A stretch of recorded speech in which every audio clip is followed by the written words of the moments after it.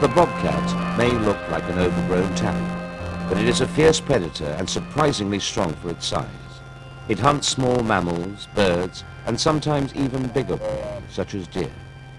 This bird may appear safe, perched high above the ground, but the bobcat is an accomplished climber and moves with great speed and agility.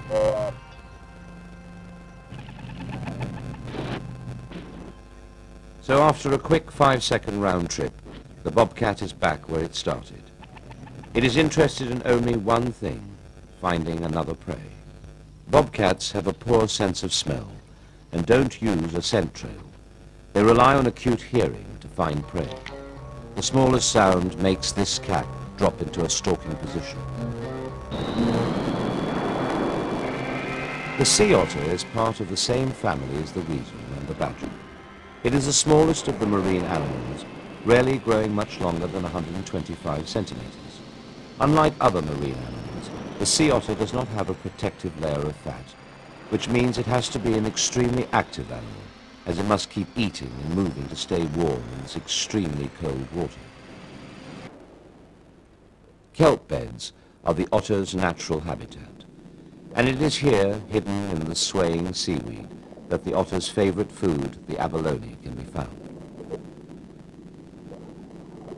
It is the sea otter's preference for this large member of the snail family that make the fishermen consider it a bit of a pest.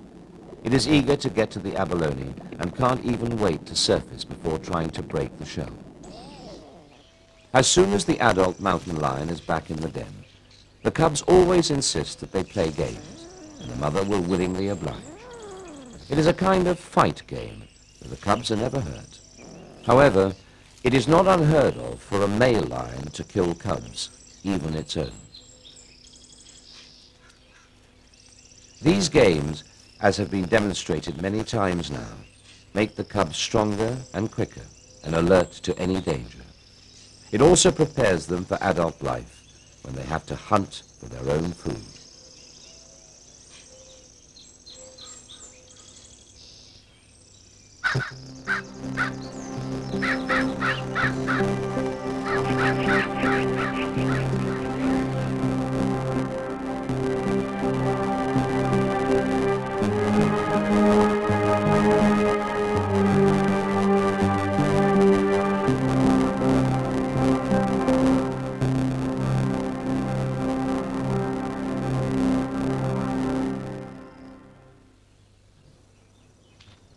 The cubs will use play to establish their own order of dominance, according to strength and intelligence.